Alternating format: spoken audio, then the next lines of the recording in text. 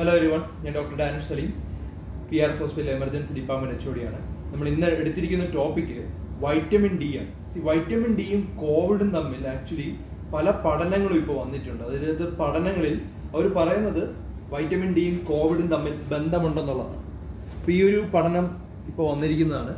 ഇതിന്റെ അകത്ത് പറഞ്ഞിരിക്കുന്നത് vitamin D കൂടുതലുള്ള ആളുകൾക്ക് കോവിഡ് വലിയ രീതിയിൽ പ്രശ്നങ്ങൾ ഉണ്ടാക്കുന്നില്ല എന്നുള്ളൊരു പഠനം വന്നിട്ടുണ്ട്. ഇത് നിങ്ങൾ വ്യക്തമായിട്ട് അറിഞ്ഞിരിക്കണം. അപ്പോൾ വൈറ്റമിൻ ഡിക്ക് നമ്മൾ പണ്ടും ഡിസ്കസ് ചെയ്താണ് വൈറ്റമിൻ ഡിയെ കുറിച്ചുള്ള കുറേ കാര്യങ്ങൾ നമ്മൾ ഡിസ്കസ് ചെയ്തിട്ടുണ്ട്. അപ്പോൾ ഞാനിന്ന് വൈറ്റമിൻ ഡിയെ കുറിച്ച് കുറച്ച് കാര്യങ്ങൾ പറഞ്ഞു തരാം. അത് കഴിഞ്ഞതിന് ശേഷം വൈറ്റമിൻ ഡി എങ്ങനെയാണ് നമ്മൾ ശരീരത്തിൽ എത്തിക്കേണ്ടത്, വൈറ്റമിൻ ഡിയുടെ അപകട സാധ്യത അത് നിങ്ങൾ അറിയണം. വാർണിംഗ് സിക്നസ്, ഈ ഒരു 10 ഞാൻ പറയുന്ന ഒരു 10 ലക്ഷണങ്ങൾ ഉണ്ടെങ്കിൽ വൈറ്റമിൻ ഡി കുറവാവാൻ സാധ്യതയും കൊണ്ട്. ഇത് ഞങ്ങൾ മുമ്പ് പറയാത്തൊരു കാര്യമാണ്, ഒത്തിരി റിസർച്ച് ആർട്ടിക്കിളിൽ നിന്ന് വായിച്ചെടുത്താണ്. ഇപ്പോൾ പുതിയ കാര്യങ്ങളാണ്, അപ്പോൾ അതിനെക്കുറിച്ച് നമുക്ക് സംസാരിക്കാം. വൈറ്റമിൻ ഡി എന്ന് പറയുമ്പോൾ വൈറ്റമിൻ എന്നുള്ളൊരു പേരുണ്ടെങ്കിലും അത് ശരിക്കും ഒരു ഹോർമോൺ പോലെ അത്ര പൊട്ടന്റും അത്ര എഫക്റ്റീവുമാണ് വൈറ്റമിൻ ഡി. വൈറ്റമിൻ ഡി ഒരു ഫാറ്റ് സോലുബിൾ വൈറ്റമിൻ ആണ്, അത് കൊഴുപ്പുമായിട്ട് ബന്ധമുള്ള ഒരു വൈറ്റമിൻ ആണ്. നമുക്ക് വാട്ടർ സോലുബിൾ വൈറ്റമിൻ ഉണ്ട്, ഫാറ്റ് സോലുബിൾ വൈറ്റമിൻ ഉണ്ട്. Water soluble vitamin, vitamin B, vitamin C എന്നൊക്കെ പറയുന്നത് വാട്ടർ സോലുബിൾ ആണ്, വെള്ളവുമായിട്ട് ബന്ധമുണ്ട്. ADEK, vitamin A, D, E, K ഇതെല്ലാം ഫാറ്റ് സോലുബിൾ വൈറ്റമിൻ. ഇപ്പം നമ്മൾ ഇന്ന് ഡിസ്കസ് ചെയ്യാൻ പോകുന്നത് വൈറ്റമിൻ ഡി ആണ്. അതിൻ്റെ അത് സൺഷൈൻ വൈറ്റമിൻ, സണ്ണുമായിട്ട് ബന്ധമുള്ളതാണ്. ഞാൻ പറഞ്ഞു ദിസ് ഇസ് ദ ഓൺലി, ഈ ഒരു ഒറ്റ ഹോർമോൺ മാത്രം അല്ലെങ്കിൽ ഈ ഒറ്റ വൈറ്റമിൻ ആണ് ശരീരത്തിൽ ഉണ്ടാക്കുന്ന ഒരു വൈറ്റമിൻ. ബാക്കി എല്ലാ വൈറ്റമിനും നമ്മൾ സപ്ലിമെന്റ് ആയിട്ട് ആഹാരത്തിലൂടെ കൊടുത്താൽ മാത്രമേ കിട്ടുള്ളൂ. വൈറ്റമിൻ ഡി മാത്രമാണ് ശരീരത്തിൽ ഉണ്ടാക്കുന്ന ഒരേ ഒരു വൈറ്റമിൻ. അതൊരു വൈറ്റമിനെയും കാട്ടും വിളിക്കുന്നതിനും കാട്ടും അതൊരു ഹോർമോൺ ആണെന്ന് പറയാം. ഒരു തൈറോയ്ഡ് ഹോർമോൺ എന്നൊക്കെ നമ്മൾ വിളിക്കില്ലേ, അപ്പൊ അത് അത്രയും എഫക്റ്റീവ് ആയിട്ടുള്ള ഒരു വൈറ്റമിൻ ആണ് വൈറ്റമിൻ ഡി.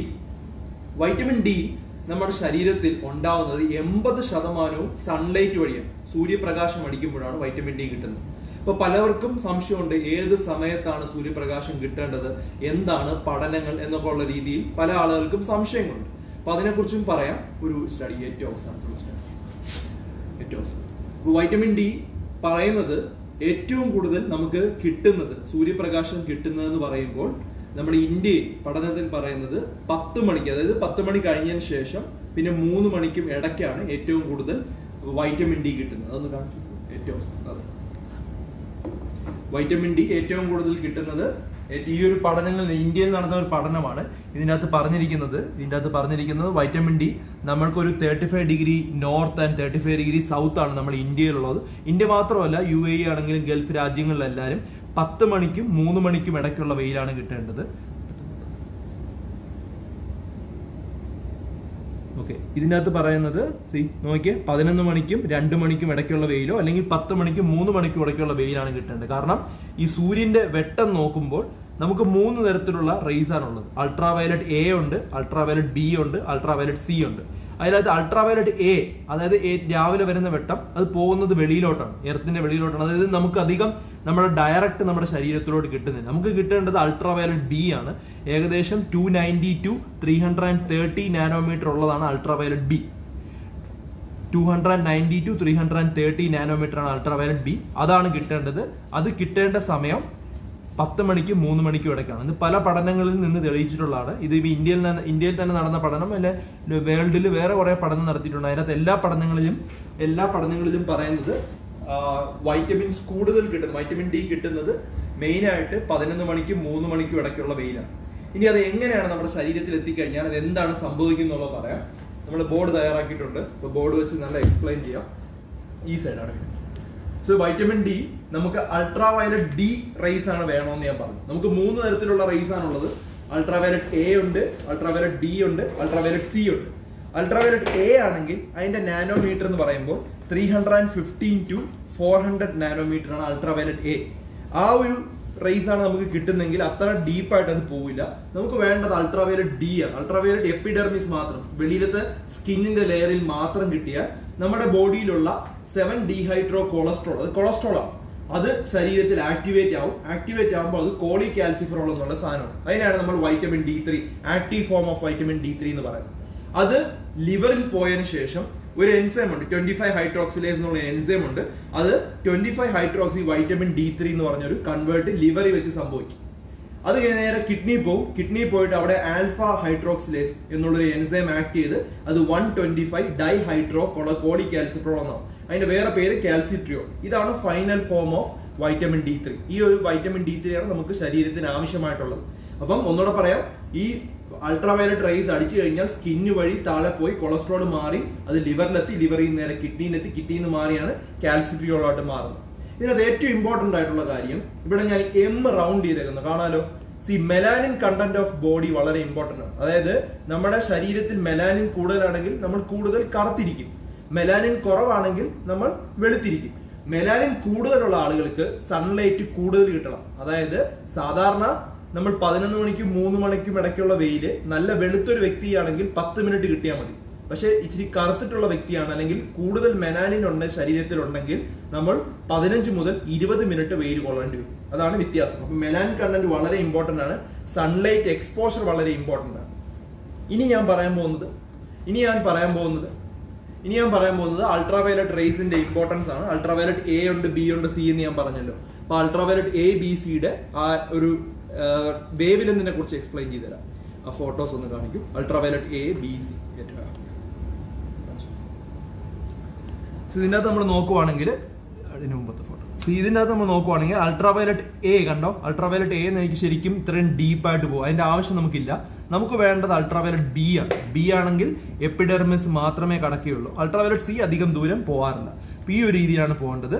ശരിക്കും നോക്കിയേ, അൾട്രാവയലറ്റ് D ആണ് നമുക്ക് വൈറ്റമിൻ D ഉണ്ടാക്കുന്നത്. Range four producing vitamin D ഈ വേവ് ലെന്ത് ആയിരിക്കണം. 290 330 നാനോമീറ്ററിന്റെ ഇടയ്ക്കുള്ള റേസ് ആണ് നമുക്ക് വേണ്ടത്.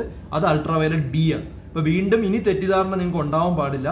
പല ആളുകളും എനിക്ക് ദിവസവും വിളിച്ച് ചോദിക്കുന്ന ഒരു കാര്യമാണ്, അൾട്രാവയലറ്റ് നമുക്ക് രാവിലത്തെ വെയിലാണോ കിട്ടേണ്ടത് അതോ ഉച്ചയ്ക്കത്തെ വെയിലാണോ? ഞാനിപ്പം ഇന്ന് രാവിലെ തന്നെ എനിക്ക് 2 മെസ്സേജ് വന്നതാണ്. അപ്പം ഇത് വ്യക്തമായി മനസ്സിലാകും, ഇനി ഒരു സംശയം ഉണ്ടാവാൻ പാടില്ല. അൾട്രാവയലറ്റ് D നമുക്ക് കിട്ടേണ്ട സമയം എന്ന് പറയുമ്പോൾ രാവിലെ ഒരു 11 മണി തൊട്ട് ഉച്ചയ്ക്ക് 3 മണിക്ക് ഇടയ്ക്കുള്ള വെയിൽ ഒരു 10 മിനിറ്റ് നിങ്ങൾ കിട്ടിയാൽ മതി. ആഴ്ചയിൽ ഒരു 3-4 ദിവസം വൈറ്റമിൻ D കിട്ടിയാലും നമുക്കത് എനഫാണ്, അതിനനുസരിച്ചുള്ളൂ. ഇനി നമുക്ക് റിക്വയർമെന്റ് ആണ്, എത്രയാണ് നമുക്ക് ശരീരത്തിൽ വേണ്ടതെന്നുള്ളത്.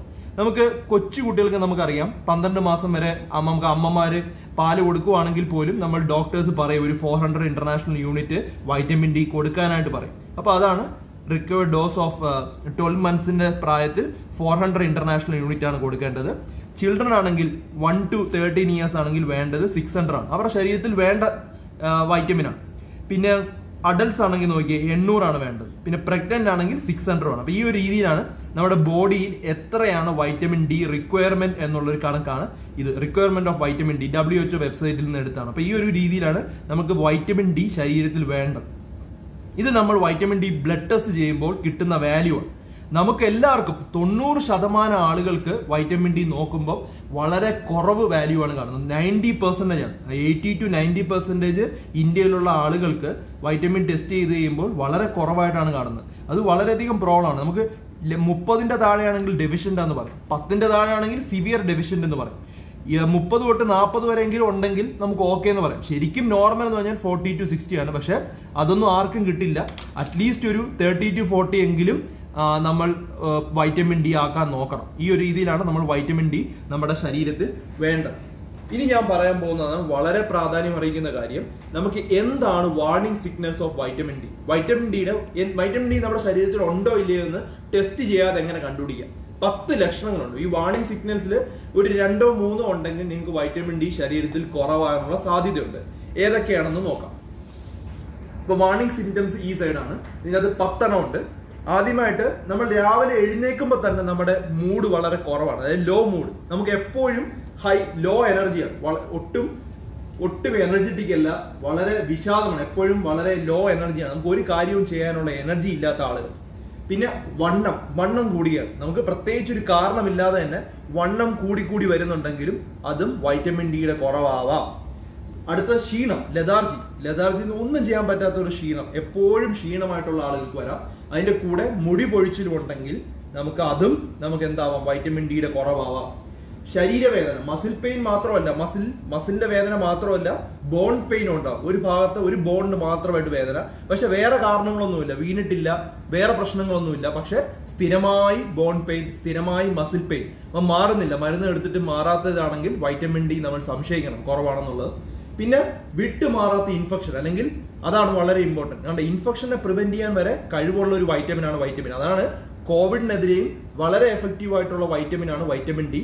ഇൻഫെക്ഷൻ കൂടുതലുണ്ടാവും. അതുപോലെ കൊഗ്നീഷൻ, നമുക്ക് ഒരു റിലേ എന്ന് പറയും, ചിലതായിട്ട് ഒരു പെട്ടെന്ന് ഡിസിഷൻ എടുക്കാനുള്ള ബുദ്ധിമുട്ട്, അങ്ങനെയുള്ള പ്രോബ്ലംസ് വരെ വൈറ്റമിൻ ഡി കുറവുള്ളവർക്ക് കാണും. പിന്നെ ഉറക്കക്കുറവ്, നമുക്ക് എന്തൊക്കെ ശ്രമിച്ചിട്ടും പല മാർഗങ്ങളും ശ്രമിച്ചിട്ടും വൈറ്റമിൻ ഡി കുറവുള്ള വ്യക്തികൾക്ക് ഉറങ്ങാൻ പറ്റില്ല. അവർക്ക് കിടന്നു കഴിഞ്ഞാൽ കുറച്ച് കഴിയുമ്പോൾ അവർ എണീക്കുകയാണ്. ഈ ഒരു പ്രോബ്ലം ഉണ്ടെങ്കിലും അത് വാർണിംഗ് സിംറ്റം ആണ്. പിന്നെ ഫൈനലി ഡിപ്രഷൻ, വളരെ വിഷാദരോഗം, നമുക്ക് കാരണം അറിഞ്ഞൂടാ, പക്ഷെ വിഷാദരോഗം, ഇതിലൊരു 3 or 4 നിങ്ങൾക്ക് ഉണ്ടെങ്കിൽ വൈറ്റമിൻ ഡിന്റെ ലെവൽ ചെക്ക് ചെയ്ത് നോക്കാം. അത് ഈ ഒരു വാർണിംഗ് സിംറ്റംസ് ആണ്. ഇതൊരു വളരെ എഫക്റ്റീവ് ആയിട്ടുള്ള വാർണിംഗ് സിംറ്റംസ് ആണ്. ഇതിൽ ഏതെങ്കിലും ഒരു 3 എണ്ണമെങ്കിലും ഉണ്ടെങ്കിൽ നിങ്ങൾ ചിന്തിക്കണം വൈറ്റമിൻ ഡി കുറവാണ്. ഇത് മറ്റുള്ളവർക്ക് അയച്ചു കൊടുക്കുക. കാരണം ഈ ഒരു വാർണിംഗ് സിംറ്റംസ് ആർക്കും അറിയില്ല. ഇതാണ് ഇതിന്റെ ലക്ഷണങ്ങൾ. അപ്പൊ ഇത് സെൻഡ് ചെയ്ത് കൊടുക്കുക, മറ്റുള്ളവർക്കായിട്ട് ഷെയർ ചെയ്ത് കൊടുക്കുക. ഇനി വൈറ്റമിൻ ഡിനെ കുറിച്ച് നമ്മൾ കുറച്ചുകൂടെ പറയുകയാണ്. ഞാൻ പറഞ്ഞു ഇത് ഹോർമോൺ ആണ്. ഇത് ബോൺ, നമ്മുടെ എല്ലുകൾക്കും അതുപോലെ പല്ലിനും കാൽഷ്യത്തിന്റെ ഡെപ്പോസിറ്റ് ഹെൽപ്പ് ചെയ്യുന്നത് വൈറ്റമിൻ ഡി ആണ്. അതുപോലെ കാൽഷ്യം ഫോസ്ഫറസിന്റെ ബോഡിയിലുള്ള മെറ്റബോളിസം കൺട്രോൾ ചെയ്യുന്നത് വൈറ്റമിൻ ഡി ആണ്. പിന്നെ നമ്മുടെ എല്ലാ കോശത്തിന്റെയും ഫംഗ്ഷൻ തീരുമാനിക്കുന്നത് വൈറ്റമിൻ ഡി ആണ്. അത്രമാത്രം എഫക്റ്റ് ഉണ്ട് വൈറ്റമിൻ ഡിക്ക്. പിന്നെ ന്യൂറോ ട്രാൻസ്മിറ്റർ ആണ്, അതായത് നമ്മുടെ ഞരമ്പുകളിൽ അങ്ങോട്ടും ഇങ്ങോട്ടും ഒരു സിഗ്നൽസ് പാസ് ചെയ്യാൻ വേണ്ടിയും നമുക്ക് വൈറ്റമിൻ ഡി ഹെൽപ്പ് ആണ്. അതാണ് ഞാൻ പറയുന്നത്, ഈ വൈറ്റമിൻ ഡി കുറവുള്ള ആളുകൾക്ക് ഓർമ്മശക്തി കുറവും അതുപോലെ റിലേ, നമുക്ക് പെട്ടെന്ന് ഒരു ഡിസിഷൻ എടുക്കാൻ പറ്റാത്ത രീതിയിലുള്ള പ്രോബ്ലംസ് വരെ കുട്ടികൾക്ക്, പ്രത്യേകിച്ചും കൊച്ചു കുട്ടികൾ പെട്ടെന്ന് പഠിക്കാൻ മോശമാവുന്നു, അവർക്ക് മെമ്മറി കുറവാണ്. അതുപോലെ തന്നെ അവരുടെ കൊഗ്നീഷൻ എന്തെങ്കിലും പ്രോബ്ലം നിങ്ങൾക്ക് സംശയിക്കുന്നുണ്ടെങ്കിൽ വൈറ്റമിൻ ഡി ചെക്ക് ചെയ്ത് നോക്കാൻ പറ്റുന്നതാണ്. എന്തൊക്കെ ഡിസീസസ് ഉണ്ടാക്കും എന്ന് പറഞ്ഞാൽ കേട്ടാൽ ഞെട്ടിപ്പോവും. അത്രമാത്രം ഡിസീസസ് ആണ് ഉണ്ടാക്കുന്നത്. കൊച്ചു കുട്ടികളിൽ ഓട്ടിസം എന്നുള്ള അസുഖം കേട്ടിട്ടുണ്ടല്ലോ. ഓട്ടിസം ഉള്ള പല കുട്ടികളിലും നടത്തിയ പഠനങ്ങളിൽ അവർ തെളിയിച്ചത് അവർക്കെല്ലാം വൈറ്റമിൻ ഡി കുറവാണെന്നാണ് പലരും കണ്ടുപിടിച്ചത്. പ്രമേഹം ഒരു രീതിയിലും കൺട്രോൾ ചെയ്യാൻ പറ്റുന്നില്ല. അവർക്ക് ഷുഗറിന്റെ ടാബ്ലറ്റ് എടുത്തു നോക്കി, ഇൻസുലിൻ എടുത്തു നോക്കി, എന്നിട്ടും കുറയാത്തവർക്ക് വൈറ്റമിൻ ഡി കറക്റ്റ് ചെയ്തപ്പോൾ പ്രമേഹം കൺട്രോൾ ചെയ്യുന്നതായിട്ട് പലർക്കും കണ്ടു. പിന്നെ തൈറോയ്ഡ്, ഒരു വിധത്തിലും തൈറോയ്ഡ് മറ്റു കുഴപ്പങ്ങളൊന്നും ഇല്ല, പക്ഷെ തൈറോയിഡിന് പ്രോബ്ലം ഉള്ള ആളുകൾ, തൈറോയിഡിന്റെ ഹോർമോൺ മരുന്ന് കഴിച്ചിട്ടും നോർമൽ ആവാൻ പറ്റാത്ത ആളുകൾക്കെല്ലാം വൈറ്റമിൻ ഡി നോർമലൈസ് ചെയ്തപ്പോൾ അവരുടെ ബാക്കി സെൽസ് ഫംഗ്ഷൻ ചെയ്യുകയും തൈറോയിഡ് നോർമൽ ആകുകയും ചെയ്തു. ഇങ്ങനെ പല പഠനങ്ങളുണ്ട്. പിന്നെ ഓട്ടോ ഇമ്മ്യൂൺ കണ്ടീഷൻസ് ഉണ്ട്, ചില അസുഖങ്ങൾ. അതിന് വരെ നമുക്ക് വൈറ്റമിൻ ഡി, ഹാഷിമോട്ടോ തൈറോയിഡോസിസ് എന്നൊക്കെ പറഞ്ഞ് അതിന് വരെ വൈറ്റമിൻ ഡി എഫക്റ്റീവ് ആണെന്ന് കണ്ടുപിടിച്ചു. ക്യാൻസറിനെ പ്രിവെന്റ് ചെയ്യുമെന്ന് കണ്ടുപിടിച്ചു. പലതരത്തിലുള്ള തൈറോയ്ഡ് ക്യാൻസർ, പലതരത്തിലുള്ള ക്യാൻസർ, സ്കിൻ ക്യാൻസർ, എല്ലാത്തിനെയും പ്രിവെന്റ് ചെയ്യാൻ വേണ്ടി വൈറ്റമിൻ ഡി ഹെൽപ്പ് ചെയ്യുന്നുണ്ട്. പിന്നെ അതുപോലെ അലർജി, വിട്ടുമാറാത്ത തൊലിയിൽ അലർജി ഉള്ളവർക്ക് വൈറ്റമിൻ ഡി വളരെ എഫക്റ്റീവ് ആണ്. കേൾക്കുമ്പോൾ നമ്മൾ വിചാരിക്കും ഇത്രമാത്രം എഫക്റ്റീവ് ആണോന്ന്. പക്ഷെ നിങ്ങൾ വെറും വേൾഡ് ഹെൽത്ത് ഓർഗനൈസേഷൻ ടൈപ്പ് ചെയ്യുക, അല്ലെങ്കിൽ centre of disease and control എന്ന് ടൈപ്പ് ചെയ്തിട്ട് വൈറ്റമിൻ ഡി എന്ന് സെർച്ച് ചെയ്താൽ ഇത്രമാത്രം അസുഖങ്ങളെ പ്രിവെന്റ് ചെയ്യാൻ പറ്റുന്ന ഒരു വൈറ്റമിൻ ആണ് വൈറ്റമിൻ. അതുകൊണ്ടാണ് ഞാനിത് അത്ര അത്യാവശ്യമായിട്ട് ഇന്ന് തന്നെ ടോക്ക് ചെയ്യാൻ, ഇതിനെ കുറിച്ച് സംസാരിക്കാന്ന് വിചാരിച്ചു. ഹൃദയ സംബന്ധമായ ബ്ലോക്കുകളും മറ്റും ഹീൽ ചെയ്യാനല്ല, ഉണ്ടാവാതിരിക്കാൻ വേണ്ടി വൈറ്റമിൻ ഡി ഹെൽപ്പ് ചെയ്യുന്നുണ്ട്. പൊണ്ണത്തടി പ്രിവെന്റ് ചെയ്യാൻ വൈറ്റമിൻ ഡി ഹെൽപ്പ് ചെയ്യുന്നുണ്ട്. മുടി പൊഴിച്ചൽ പ്രിവെന്റ് ചെയ്യാൻ വൈറ്റമിൻ ഡി ഹെൽപ്പ് ചെയ്യുന്നുണ്ട്. അതുപോലെ ഫാറ്റി ലിവർ പ്രിവെന്റ് ചെയ്യാൻ വേണ്ടി വൈറ്റമിൻ ഡി ഹെൽപ്പ് ചെയ്യുന്നു. അപ്പൊ 10ഓളം വളരെ വലിയ അസുഖങ്ങളെ പ്രിവെന്റ് ചെയ്യാൻ വൈറ്റമിൻ ഡിക്ക് എഫക്റ്റീവ്നെസ് തെളിയിച്ചിട്ടുള്ളതാണ്. അപ്പൊ അതുകൊണ്ട് തന്നെ കോവിഡ്-19 ഇപ്പോൾ ഒരു റാൻഡമൈസ്ഡ് കൺട്രോൾ ട്രയൽ, ഒരു വലിയൊരു ട്രയലാണ് നടന്നുകൊണ്ടിരിക്കുന്നത്. മൾട്ടി സെൻട്രിക് ട്രയലിനകത്താണ് വൈറ്റമിൻ ഡി വളരെ എഫക്റ്റീവ് ആയിട്ട് കോവിഡിനെ പ്രതിരോധിക്കാൻ കഴിയും. വന്നവർക്ക് വളരെ എഫക്റ്റീവായിട്ട്, അവർക്ക് സാധാരണ വെയിൽ കുറവുള്ള സ്ഥലങ്ങളിലാണ് കൂടുതൽ മരണം ഉണ്ടായിരിക്കുന്നത്. അപ്പൊ അതുകൊണ്ടാണ് ആ ഒരു പഠനത്തിലോട്ട് അവർ എത്തിയിരിക്കുന്നത്. അപ്പം നമുക്ക് ചിന്തിക്കുമ്പോൾ തന്നെ മനസ്സിലാവും, വെയിൽ കൂടുതലുള്ള കുറച്ച് വൈറ്റമിൻ ഡി ഉള്ള ആളുകൾക്ക് മരണം ഉണ്ടാകുന്നതായിട്ട് കാണുന്നില്ല. അപ്പൊ അതുകൊണ്ട് വളരെ കാര്യമായിട്ട് ഈ ഒരു സ്റ്റഡി എടുക്കണമെന്ന് ഞാൻ പറയുന്നു. നമുക്ക് സൈഡ് എഫക്റ്റ് ഒന്നുമില്ല. ആ കൂടെ ഒരു 10 മിനിറ്റ് 11 മണിക്കും ഇടയ്ക്ക് 3 മണിക്കും ഇടയ്ക്ക് വെയിൽ കൊണ്ടാൽ മാത്രം മതി, വേറൊന്നും വേണ്ട. ഇനി നമുക്ക് എന്തൊക്കെയാണ് ഇതിന്റെ ഏതൊക്കെ ഫുഡിലൂടെ കിട്ടുമെന്നുള്ള പറയാം. ഈ ഫുഡ് ഞാൻ പറഞ്ഞു 20% മാത്രമാണ് നമുക്ക് ഫുഡിലൂടെ കിട്ടുന്നത്. കൂടുതലും വെയിലിലൂടെയാണ് കിട്ടുന്നത്. ഫുഡ് എന്ന് പറയുമ്പോൾ മെയിൻ ആയിട്ട് നോൺ വെജിറ്റേറിയൻ ആണ്. ഫാറ്റി ഫിഷ് ശരിക്കും പറയുവാണെങ്കിൽ കടൽ മത്സ്യം, ചൂരയിലുണ്ട്, പിന്നെ മത്തിയിലുണ്ട്, പിന്നെ അയില, അതിലെല്ലാം വളരെയധികം വൈറ്റമിൻ ഡി ഉണ്ട്. പിന്നെ ബീഫ് ലിവർ, എല്ലാ ബീഫിന്റെ അതുപോലെ കാളയുടെയൊക്കെ ലിവറിൽ ഇതുണ്ട്. പിന്നെ ചീസിലുണ്ട്. മഷ്റൂം, വെജിറ്റേറിയൻസിനുള്ളത് മഷ്റൂമും പാലും മാത്രമാണ്. നമുക്ക് കൂണിലൊക്കെ ഉണ്ട്, മഷ്റൂമിനുണ്ട്. പിന്നെ മുട്ടയുടെ മഞ്ഞയിലുണ്ട്. പക്ഷെ ഏറ്റവും കൂടുതലുള്ളത് ഫാറ്റി ഫിഷിലാണ്. അതായത് ചൂര, മത്തി, അയിലയിലൊക്കെയാണ് ഏറ്റവും കൂടുതലുള്ളത്. അതുകൊണ്ടാണ് കോഡ് ലിവർ ഓയിലൊക്കെ ചില ആളുകൾ കഴിക്കാറുണ്ട്. അത് നല്ലതാണ്. ഇതെല്ലാം ട്രൈ ചെയ്ത് നോക്കിയിട്ട് വെയിൽ കൊണ്ട് നോക്കി, അതുപോലെ തന്നെ ഫുഡും കഴിച്ചു നോക്കി, എന്നിട്ടും നിങ്ങൾക്ക് വൈറ്റമിൻ ഡി നോർമലൈസ് ചെയ്യാൻ പറ്റുന്നില്ലെങ്കിൽ മാത്രമേ വൈറ്റമിൻ ഡി ടാബ്ലറ്റ് കഴിക്കാവൂ. അത് നമുക്ക് കഴിക്കുന്നതെന്ന് പറഞ്ഞാൽ 60,000 യൂണിറ്റ്സ് ആണ് കഴിക്കേണ്ടത്. ഒരാഴ്ചയിൽ ഒരു ദിവസം 60,000 യൂണിറ്റ് കഴിച്ചാൽ മതി. ആ രീതിയിലാണ് വൈറ്റമിൻ ഡി ഒരു രീതിയിലും കിട്ടാൻ മാർഗമില്ലെങ്കിൽ കഴിക്കേണ്ടത്. പക്ഷെ അതിനൊക്കെ അബ്സോർഷൻ വളരെ കുറവാണ്. നമ്മൾക്ക് ഏറ്റവും നാച്ചുറൽ ആയിട്ട് തന്നെ കിട്ടാൻ നോക്കുക. പ്രകൃതിയോട് ഇണങ്ങി തന്നെ നമ്മൾ ജീവിക്കാനായി ശ്രമിക്കുക. അതിനുവേണ്ടി വെയിൽ തന്നെ കൊള്ളുക. ഒരു 10 മിനിറ്റ്. ഇപ്പൊ കുറച്ച് ഇരുണ്ട നിറമുള്ള ആളുകളാണെങ്കിൽ ഒരു 15 മിനിറ്റ് വെയിൽ കൊള്ളണം. 15 മുതൽ 20 മിനിറ്റ്. അല്ലാത്തവർ ഒരു 10 മിനിറ്റ് വെയിൽ കൊണ്ടാൽ മാത്രം നമ്മുടെ കൈയും കാലും. പക്ഷെ നമ്മൾ കാറിൽ ഓടിക്കുന്ന സമയത്ത് നമ്മുടെ ഇതുണ്ടാവും, കണ്ണാടി മുമ്പിൽ കാണും. അതുപോലെ എല്ലാവരും പറയും ജോലി ചെയ്യുന്ന സമയത്ത് ജനലിലൂടെ എനിക്ക് വെട്ടം കിട്ടും. അതൊന്നും കിട്ടില്ല. അൾട്രാവയലറ്റ് അതിൽ റിഫ്ലക്ട് ചെയ്ത് തിരിച്ചു പോകും. അതുകൊണ്ട് അത് കിട്ടില്ല. പക്ഷെ നമുക്ക് ഡയറക്റ്റ് സൺലൈറ്റ് തന്നെ കിട്ടണം. അത് ഇമ്പോർട്ടന്റ് ആയിട്ടുള്ള കാര്യമാണ്.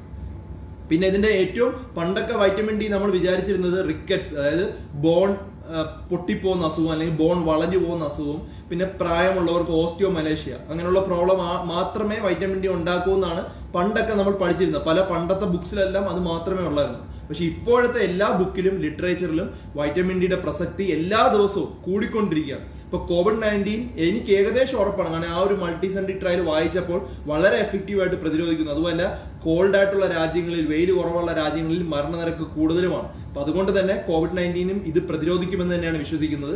അറ്റ്ലീസ്റ്റ് ഒരു 10 മിനിറ്റ് എങ്കിലും ഒരു ദിവസം വെയിൽ കൊള്ളാനായിട്ട് നിങ്ങൾ മറക്കരുത്. ഈ ഒരു വളരെ പ്രാധാന്യം അർഹിക്കുന്ന ഒരു മെസ്സേജാണ്. മറ്റുള്ളവർക്കായിട്ട് ഷെയർ ചെയ്ത് കൊടുക്കുക. മറ്റൊരു ടോപ്പിക്കുമായി ഡോക്ടർ ഡി ബെറ്റർ ലൈഫ് ഉടനെ വരുന്നതായിരിക്കും.